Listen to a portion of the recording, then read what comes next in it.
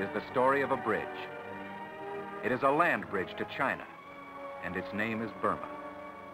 The main span of this bridge, the Burma Road, was started by the Chinese after the Japanese invasion of eastern China in 1937.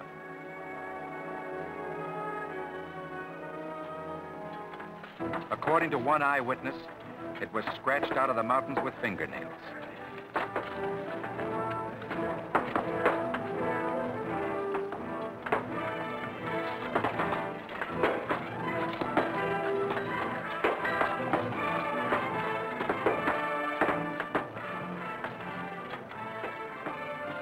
For months, some 200,000 Chinese labored, and many died, so that blockaded China could fight on.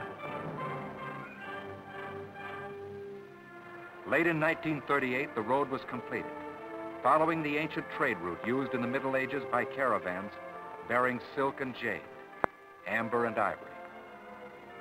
Now that route was to be traveled by caravans of guns and fuel, ammunition and food, across the land bridge of Burma to China, to keep that country alive in its struggle against Japan, just as Russia had been kept alive in its battle against Germany by the land bridge of Iran.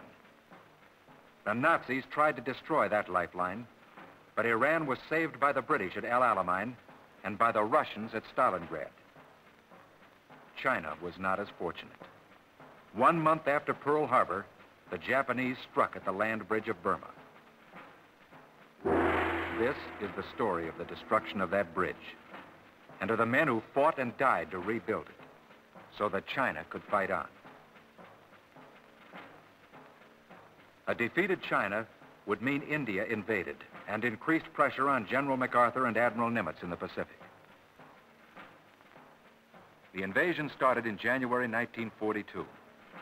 Both on the ground and in the air, the Japs had overwhelming superiority.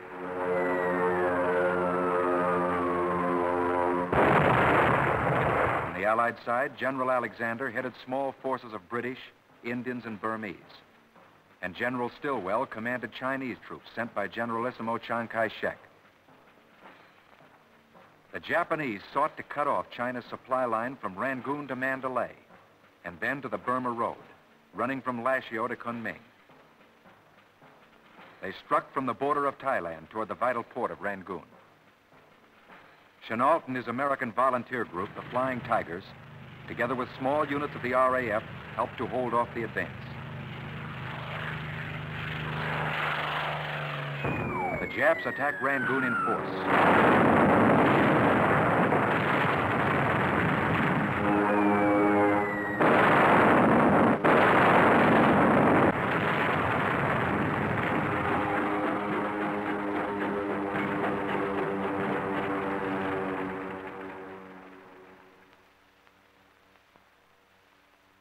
Rangoon fell.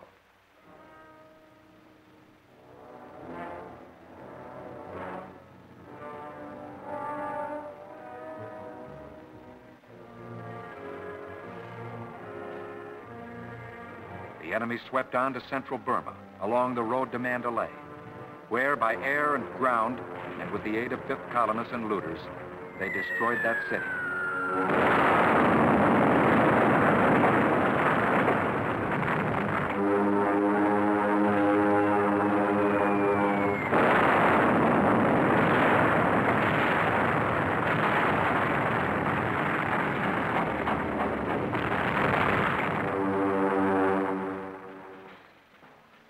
Despite Chinese resistance, they overran the Salween River area on to Lashio, terminus of the Burma Road. By the end of April, they captured the strategically important town of Myitkyina. The Burma Road was cut. Thousands of refugees choked the roads as Alexander and Stilwell were forced to retreat with what was left of their armies.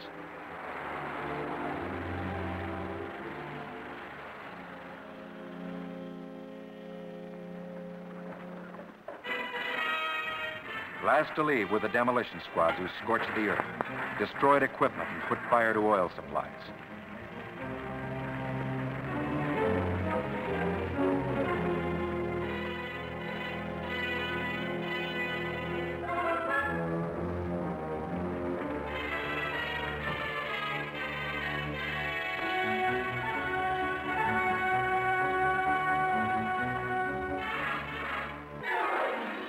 the Allies retreated, there joined with them an ever-growing mass of refugees, Burmese whose homes and lives had been shattered.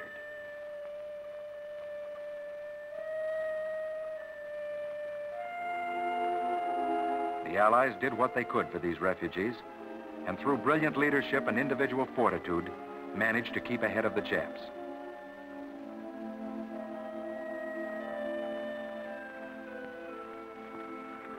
They retreated along elephant trails, through jungle, across rivers and mountains, to the safety of India.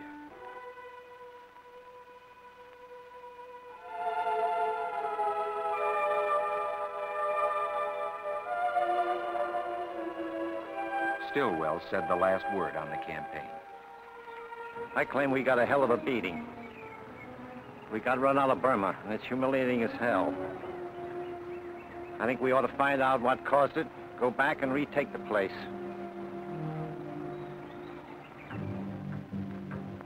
Burma covers approximately the same area as Texas. On its western border lies India. On its eastern, China, Indochina, and Thailand.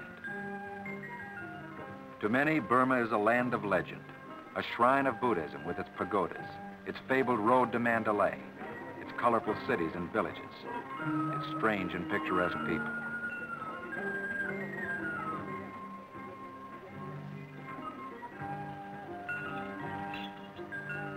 To the Allies, however, who were to fight there, Burma is a land of perpetual struggle against nature, with jungles so thick that whole armies can pass within a short distance of each other without detection. Wide and turbulent rivers that are almost impassable. Mountain barriers reaching their greatest height in the Himalayas, the highest range in the world. It's a land of extreme climate, intense cold, heat, and monsoon. Rainfall as great as anywhere on Earth.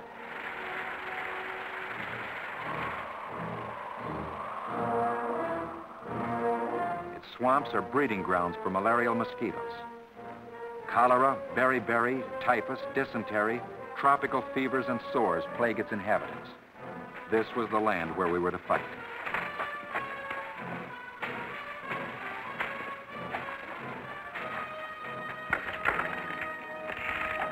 The task of reopening the land bridge of Burma was a tremendous one. General Stilwell's first act after the Japanese invasion was the formation of an American command, known as CBI, China, Burma, India. From China came thousands of Chinese.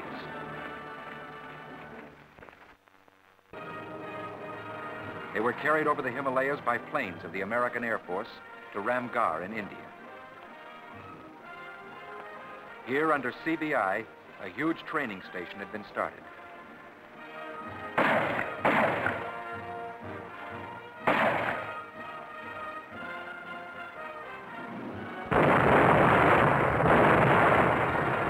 On the British side, the Commander-in-Chief of India Command was Field Marshal Sir Archibald Wavell, later to become Viceroy and to be succeeded in his military leadership by General Sir Claude Auchinleck.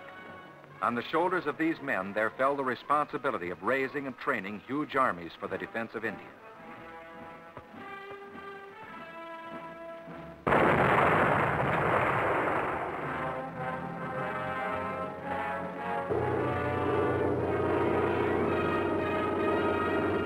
It wasn't long before India became a vast armed camp.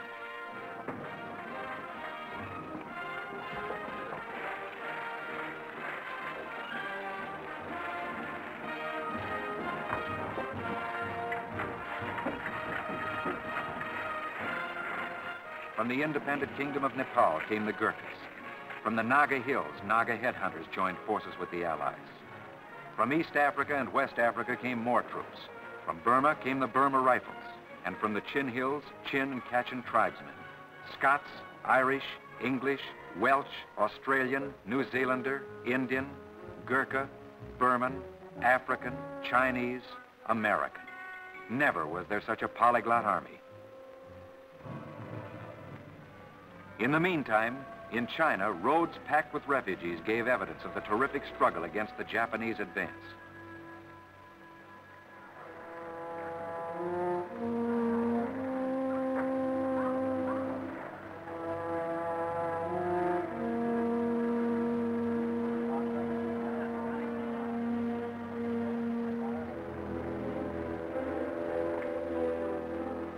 attempts to push through other trails. Mule packs were driven over the Himalayas to China at freezing altitudes, but the cargo they could carry was pitifully small, and the time it took incredibly long.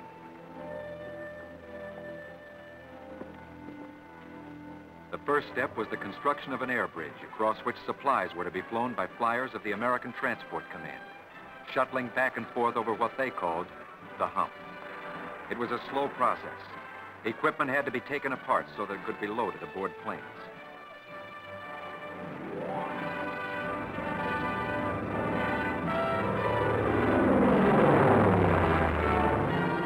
It was flown across Burma over the Himalayas to Kunming in China. Enemy interception, particularly from the important air base at Myitkyina, denied them a direct line and forced them north over a much higher route.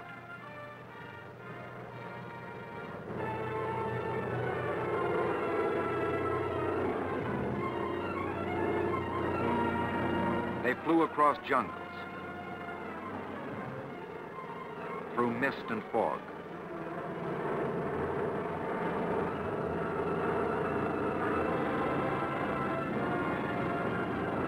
over mountains, often at heights of over 20,000 feet, with the menace of Japanese planes ever present. They made a sky bridge 525 miles long over the roof of the world and carried across in unarmed transport planes the vital supplies needed by the American and Chinese air forces and the Chinese armies. But it wasn't enough. There was still desperate need for a land bridge. So at the end of 1942, a road was started. The Ledo Road. Starting at Ledo in northern India, the plan was to drive through jungles, rivers, mountains, and Jap opposition to a juncture with the Burma Road. A supply route would then be forged from Calcutta to Ledo by rail, across the Ledo-Burma Road to Kunming, and thence to Chongqing in China. Burma's mountains, rivers, railways, and highways extend from north to south. To push through this new road, the Allies would have to fight against the grain from west to east. The Ledo Road was begun by a handful of men facing a task that had been called impossible.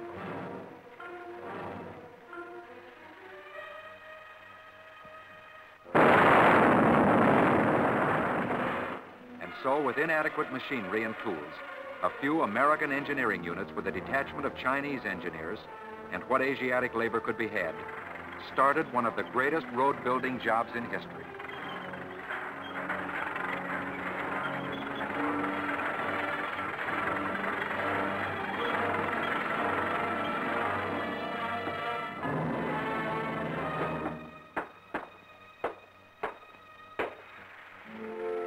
Again and again, they saw their work collapse as the monsoon washed away whole stretches.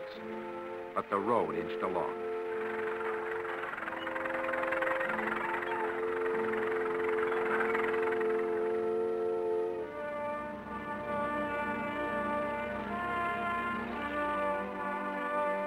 At the docks in Calcutta, second largest city of the British Empire, supplies from America and Great Britain and the factories of India were piling up, waiting to be hauled to the Ledo Road and the hump.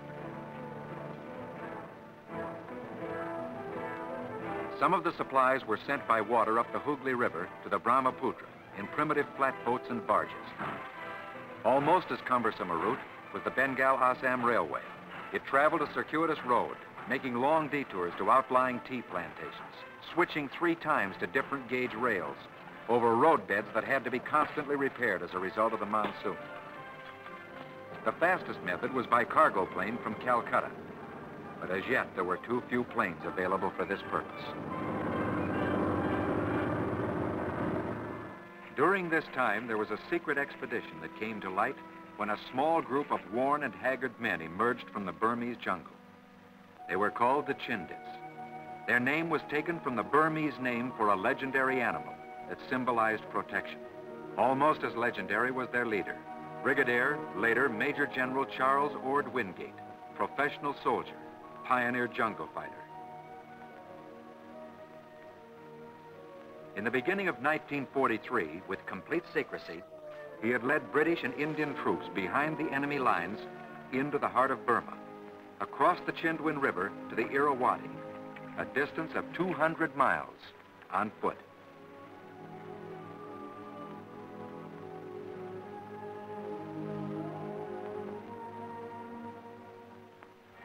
About this time, the first Quebec Conference took place between Roosevelt, Churchill, and the American and British Chiefs of Staff. Here, new plans were evolved for the war against Japan. A new command was formed, Southeast Asia Command, combining the British and American operations. The appointment of Supreme Allied Commander went to Admiral Lord Louis Mountbatten, former Chief of Combined Operations in Britain and leader of the Commandos. General Stilwell was appointed Deputy Supreme Allied Commander in addition to his duties as Chief of Staff in China and head of CBI. Back in Southeast Asia, Mountbatten set up his Allied headquarters, choosing as its emblem the phoenix, the symbolic bird that emerged from the ashes of a destroying fire. Meanwhile, on the Ledo Road, construction was progressing, with Colonel, later to become Major General Louis A. Pick, in command of the engineers.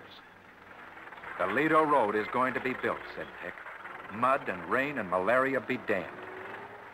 As the bulldozers and tractors cleared away obstructions, Chinese infantry and artillery, trained by the American Army in Ramgarh, India, moved ahead to clear away enemy opposition.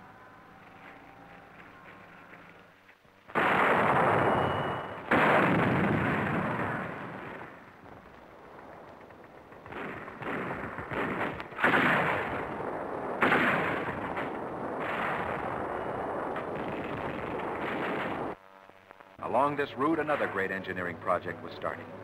A fuel pipeline fed from India across Burma to China. Over 2,000 miles of pipe was laid, like a huge artery across the savage terrain to carry a transfusion of gasoline, diesel oil, and lubricating oil, each in its turn for the trucks and tanks, the machines and the planes that were fighting in China.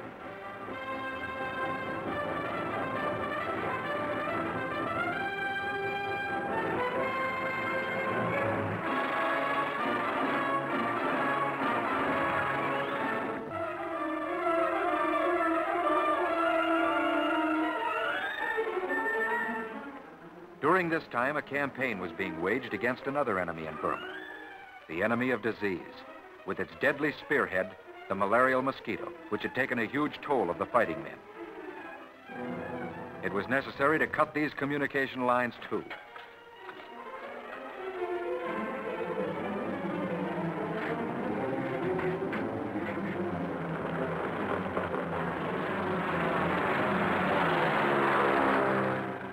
Another problem was the treatment of casualties from enemy gunfire.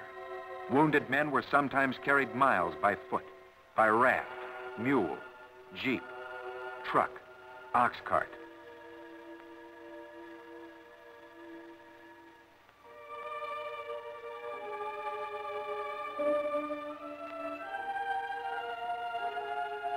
One of the great heroes of this campaign was Colonel Gordon Seagrave, formerly an American medical missionary who was with Stilwell on his retreat from Burma and went back to that country with a group of nurses of various native races and a series of mobile hospital units. Seagrave and his men and women performed operations under the most primitive conditions.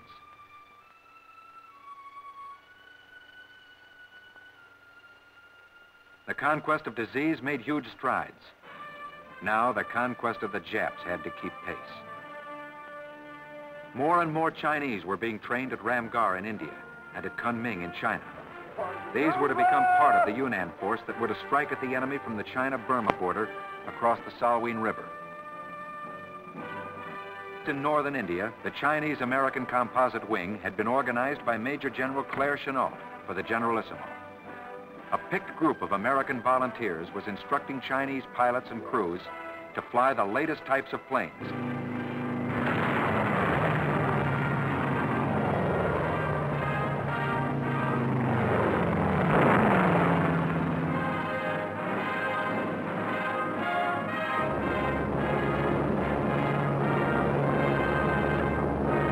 At another base in India, Brigadier, later Major General Frank Merrill was training the Marauders, a force of experienced American jungle fighters sent to CBI by General Marshall. There were less than 3,000 of them.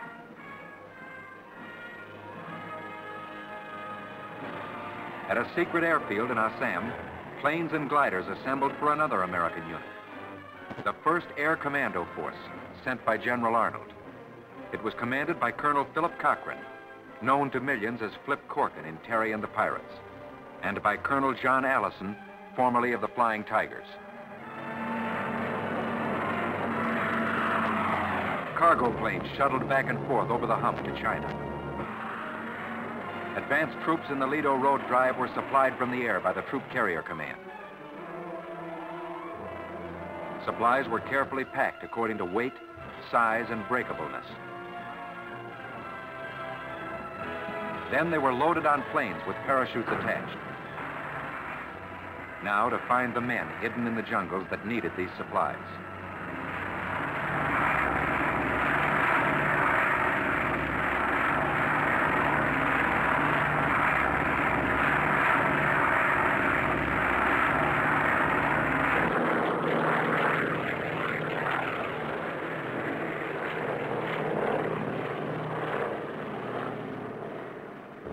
The Allied Air Force of British and Americans in the newly formed Eastern Air Command bombed and strafed Jap strongholds.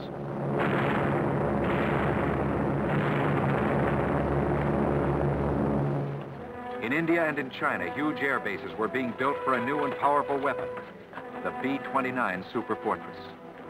Thousands of Asiatic laborers, men, women, and children, used whatever tools they could find, no matter how primitive.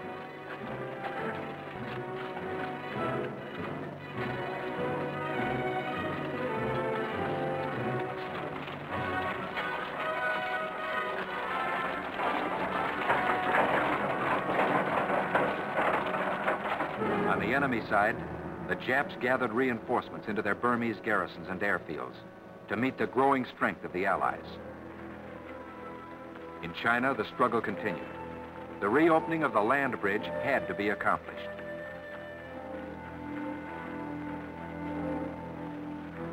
In the early part of 1944, the Supreme and Deputy Supreme Allied commanders met and laid out a plan of action for this reopening. The British Indian 14th Army in the Arakan, in order to hold the southern front more effectively, was to extend its frontier lines down the Akyab Peninsula. Simultaneously, Stilwell's Ledo forces of Americans and Chinese were to speed up the Ledo Road campaign with a drive on the strongholds of Mogong and Michinow. To aid in this purpose, the American marauders, led by Merrill, were placed under Stilwell. A third coordinating operation was a penetration from the air, in which Wingate's British and Indian Chindits were to be flown into the heart of Burma to land behind and cut enemy supply lines. For the fourth and last phase of the plan, the Chinese Yunnan force would strike from the China-Burma border across the mountains and jungles of the Salween River area in order to reopen the Burma Road for a juncture with the Ledo Road. Now the plans were laid, and the stage set for the reopening of the Burma land bridge. The first step was taken on the Arakan front, when the 14th began its march down the Akyab Peninsula. The Army moved rapidly toward the towns of Mongdaw and Buthadong. However, the Japs succeeded in carrying out a flanking movement on our lines of communication, and, moving by night, seized the Nagaduk Pass, through which went the main road connecting our forward troops with the rear. For some time, it looked as though they had succeeded in cutting off a complete advanced division. From the air, RAF bombers opened an attack on the Jap positions in the Nagaduk Pass.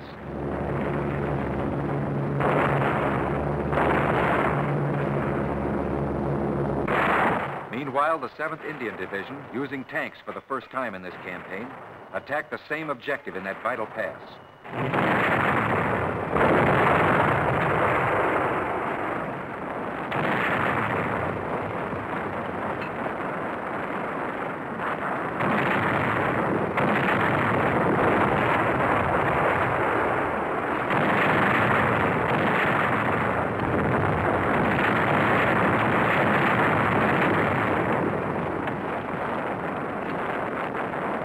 The 7th Indian Division finally succeeded in clearing the pass and relieving the beleaguered troops.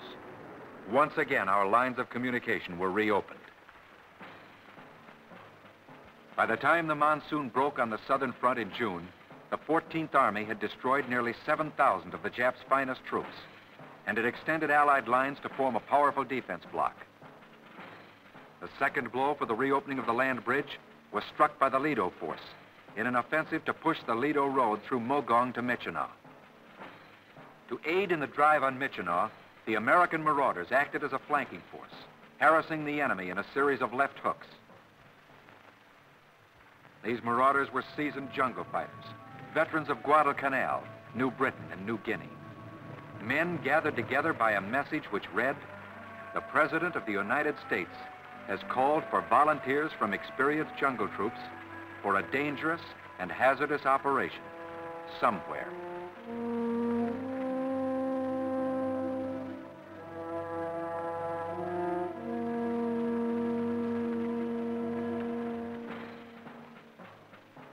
On March 5th came the third blow, an aerial penetration of Burma.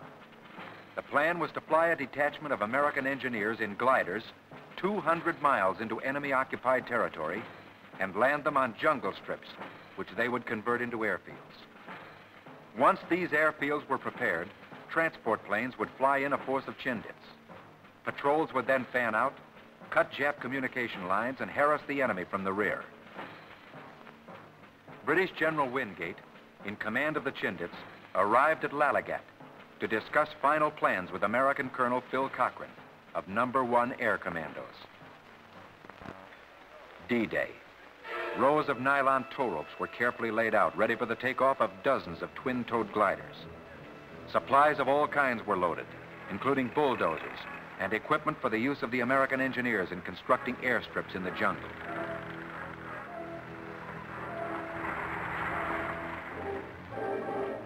The pilots and crews gathered to hear final instruction from Colonel Cochran. Now, is there anything anybody doesn't know? If there is, let's get it straight now. Okay, now just before I came over here, I had our final meeting with the British ground troops that you're going to take in there tonight.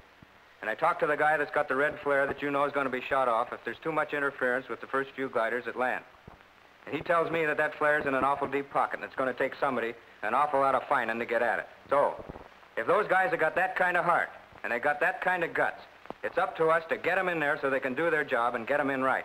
Now, tonight, your whole reason for being, your whole existence is going to be jammed up into a couple minutes, and you're just going to balance it there, and it's going to take your character to bring it through. Now, nothing you've ever done before in your life means a thing. Tonight, you're going to find out you've got a soul. Good luck. The transport stood ready for takeoff. Gliders were lined up. Suddenly, there appeared in the sky above a plane returning from a last-minute reconnaissance flight. Something was wrong. Photos revealed that the main field was hopelessly obstructed. Tree trunks and logs had been strewn over it so that glider landings on this field were impossible. The troops waited for Cochran and Wingate to make a decision. It wasn't long in coming. Within 15 minutes, they were climbing into the gliders. An alternative strip known as Broadway was now to be the main airbase. At dusk, the first planes took off, each transport towing twin gliders.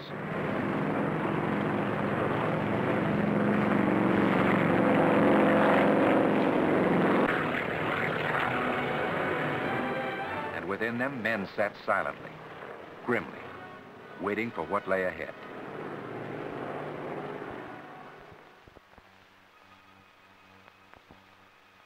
When the sun rose over Broadway, it revealed a field littered with wounded gliders.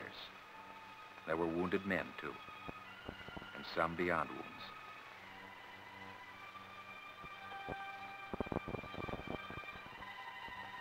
The first glider had bumped to a halt on a field rutted by buffalo bogs and elephant footprints, and strewn with large teakwood logs, hidden from the eyes of reconnaissance cameras by the tall grass.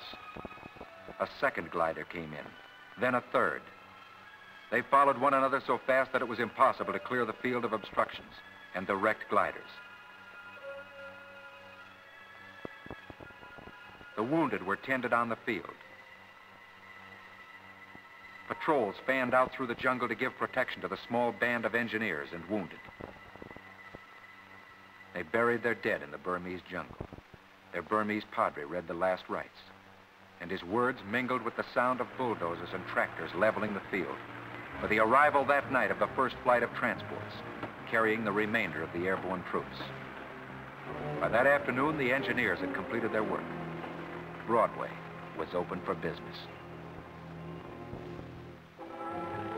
That night and for 6 successive nights, RAF and American pilots of the Troop Carrier Command, led by Brigadier General William D. Ould, flew back and forth between Lalagat and the jungle strip of Broadway, which became a base from which patrols of Chindits fanned out in all directions.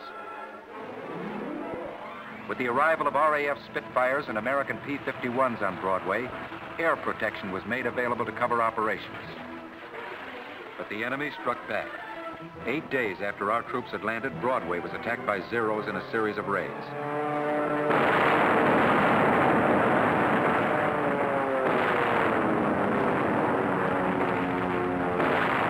American and British planes landed and took off within close range of the Japs. The enemy succeeded in capturing the far end of the field, but were held there by Allied ground and air fighters, their wings armed with bazookas.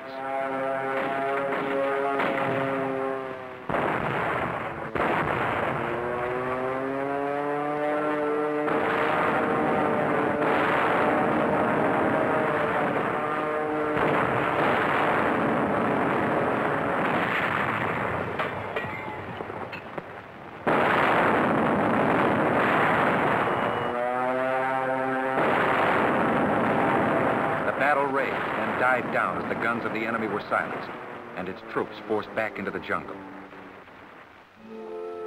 General Wingate had paid one of his many visits to Broadway about this time. On his return flight to his base, his plane crashed in the jungle in Assam. Broadway, an airfield carved out of the jungle, stood as a fit memorial to General Charles Ord Wingate. Early in March, the Japs made an attempt to regain the initiative. They moved 3 divisions to the Chindwin River, crossed it, and struck at Imphal in India in a powerful pincher movement aimed at cutting the Bengal-Assam Railway, carrying supplies to the Allied troops in northern Burma. Headlines all over the world blazed the news that Jap armies were on Indian soil, that India had been invaded. The announcements, as usual, were premature. But the Allied situation, nevertheless, was extremely grave.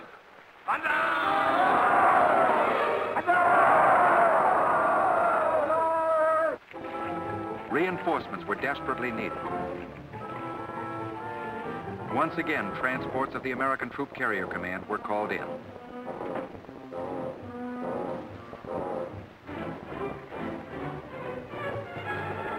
An entire Arakan division with mules and supplies were carried 230 miles by air from one fighting front to another.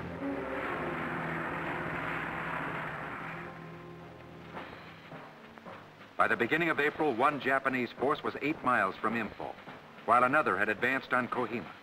They cut the roads surrounding Kohima, including the Manipur Road, the 14th Army's main supply line. At Kohima, a small hill station, a garrison of British and Indian infantry dug in and held on to a hill position overlooking the town.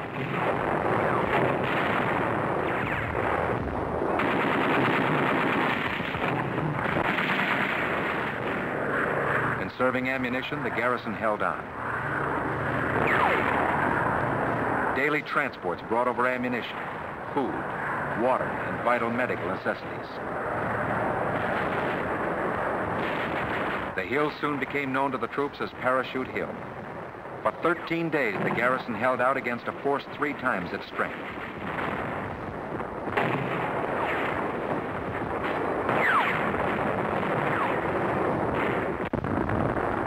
Slowly, relieving forces began to arrive.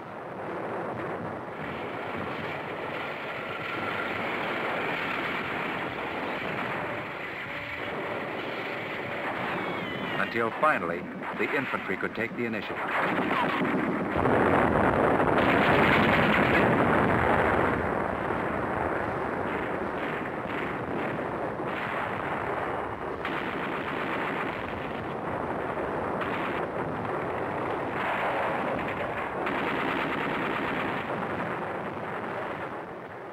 The Jap had suffered a costly defeat.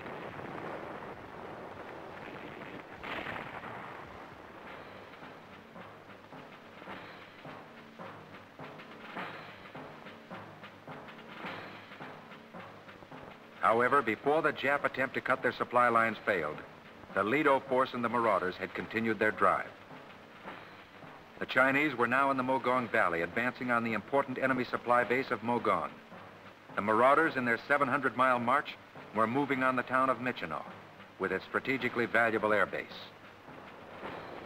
The attack on Mogong began at dawn of the 23rd of June.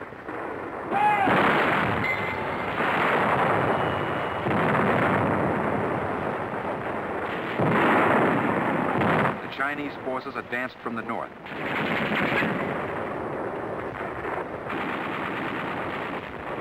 While a Chindit force that had pushed up from Broadway struck from the southwest.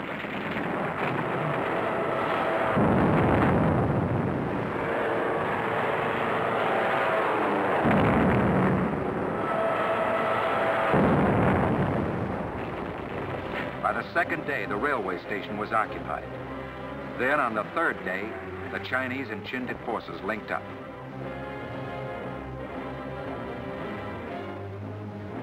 Meanwhile, the marauders, reinforced by Chinese troops, had marched for days in their drive toward the airfield at Michino.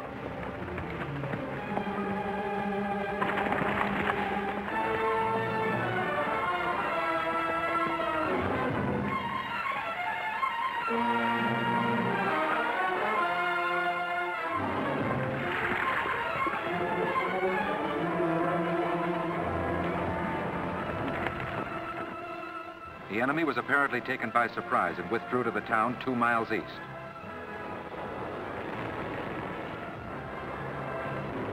Over the air went 2 words: cafeteria lunch, the code signal indicating that Michino Air Base was in Allied hands. Within 1 hour of its capture, gliders flew over, bringing engineers to repair and improve the field. They floated down to make rough and dangerous landings under fire from the town.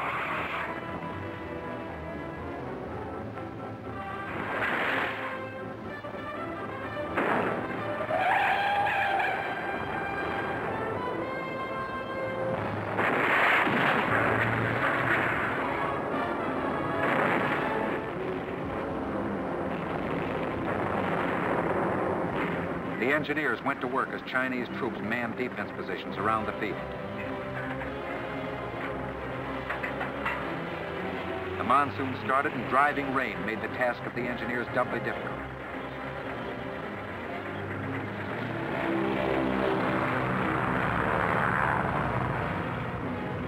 Stilwell arrived for a conference with Merrill. Now, with the elimination of enemy interception from Michino, cargo planes could fly to Kunming in China on the southerly and more direct route, at lower altitudes and with increased tonnage.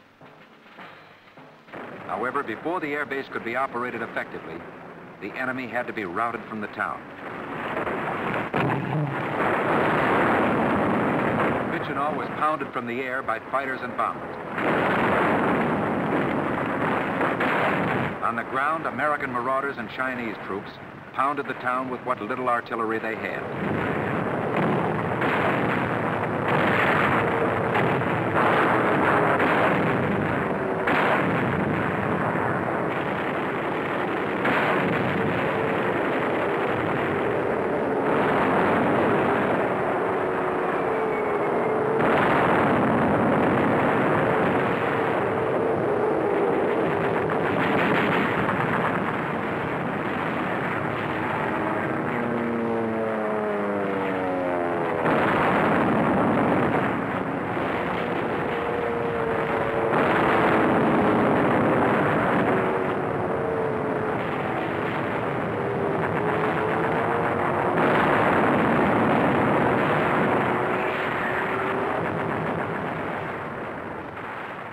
Long siege, 78 days, which finally ended in the complete destruction of the Jap forces defending the town.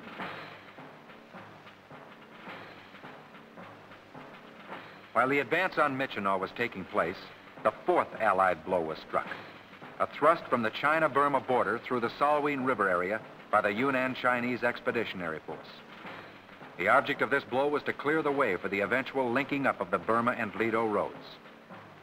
To accomplish their task, 2 Jap strongholds, Lung Ling and Teng Chung had to be taken.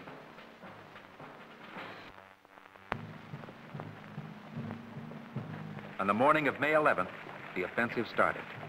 5 Chinese columns, together with a U.S. Army operations staff, crossed the Salween River.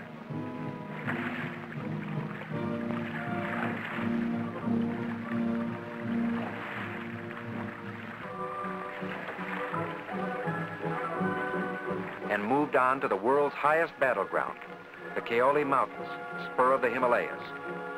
For days, they struggled up precipitous slopes until they sighted one of their goals, Teng Chung. The siege began.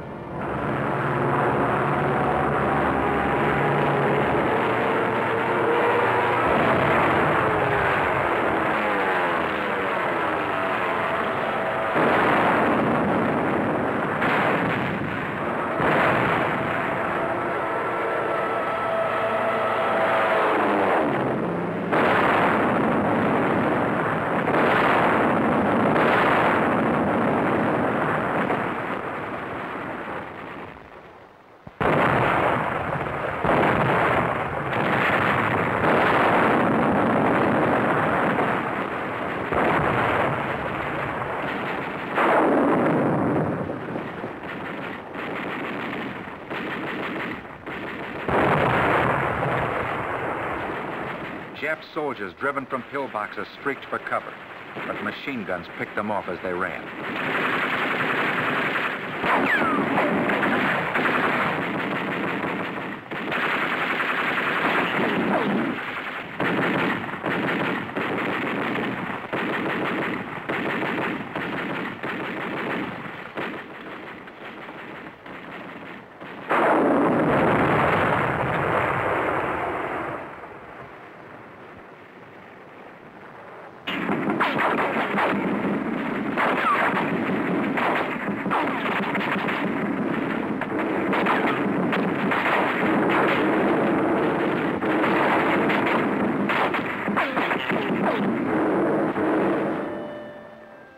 Chinese wounded were carried back over the wrecked walls. There were no Jap wounded, only dead, except for a handful of prisoners.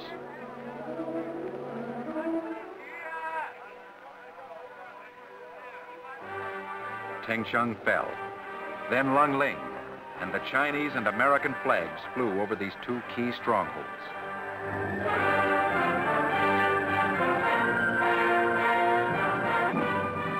The B-29s that had come to China and India were striking at Burma, Sumatra, Java, Manchuria, flying the longest missions ever undertaken.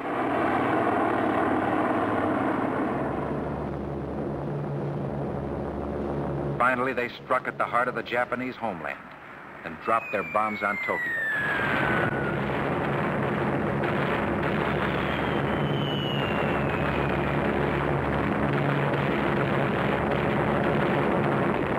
The Japs struck back in a new China offensive.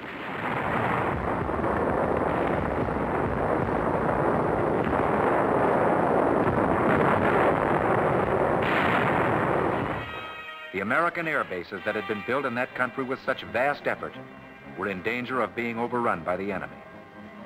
There was barely time to destroy supplies and installations.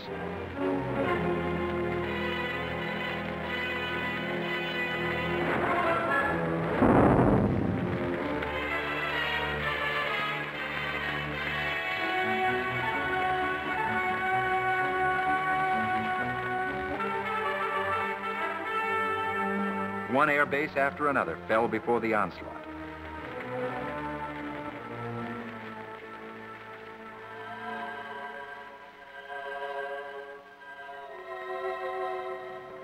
Once again, roads and rails were packed with fleeing refugees.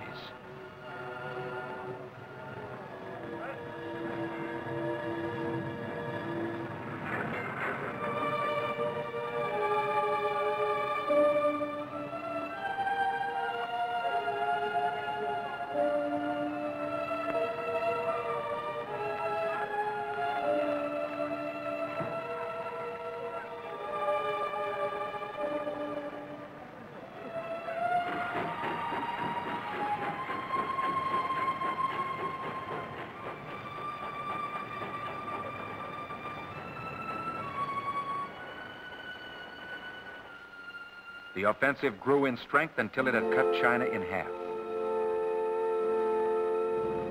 Now, unless supplies could be rushed through as never before, China faced total defeat. Tonnage over the hump was increased at a terrific rate.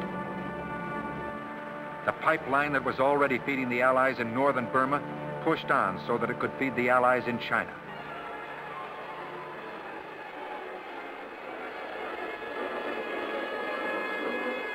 And on the Ledo and Burma roads, with enemy opposition being cleared away, the engineers raced at top speed to reach the point where the two roads would meet.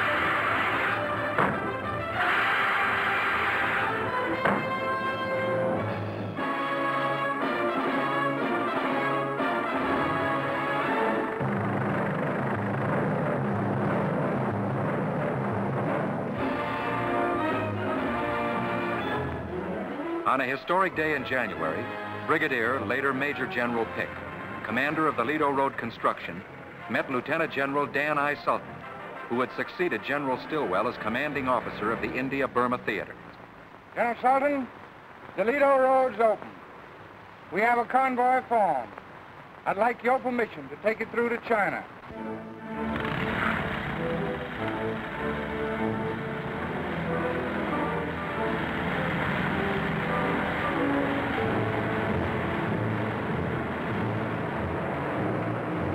The first convoy was on its way from India to China, across the 1,044 miles of the newly completed Ledo-Burma Road, now called the Stilwell Road, in tribute to the man who had dedicated himself to the building of this great project.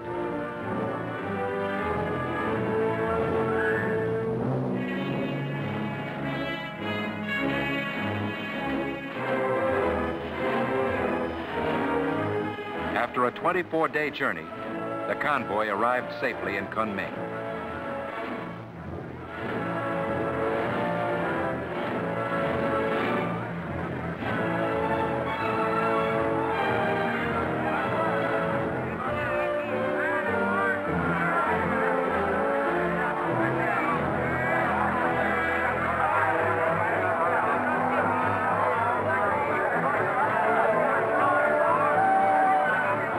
The Allies, British, Indian, Chinese, American, had fought and toiled and bled.